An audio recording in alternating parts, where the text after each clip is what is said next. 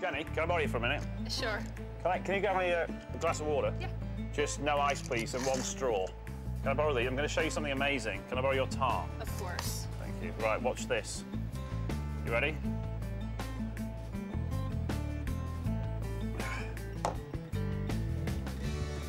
And?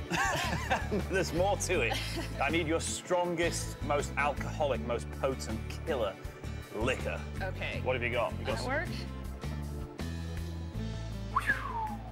That's pretty strong. Right, I'm going to do something amazing, OK? All right. So what we've got here, 1 part water to about 3 parts alcohol. Right. Does anyone have a problem with me burning the face off my own British Queen on a £50 note? No, yeah, not at all. Yeah, well, no problem. And I'm going to stick it in the solution and then set fire to it with a match. Jenny, what's going to happen to the note? It'll burn. What'll burn? The money. Going to burn and do what? Turn to ash. Right. Discount in the end? Yep, I agree. It's going to turn into ashes. Turn into ashes? Yeah, Should we find out? Let's do OK, it. Jenny, you're in charge of this one. You're the boss. OK. Right. There's your money. There's your wedge. There are your tongs. Stick it in. Get it soaking. The whole thing? Yeah, put the note right in. Soak it right in the alcohol mix. Soak it right in the solution.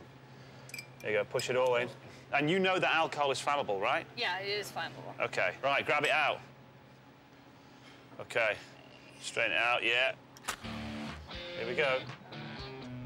Burn that money.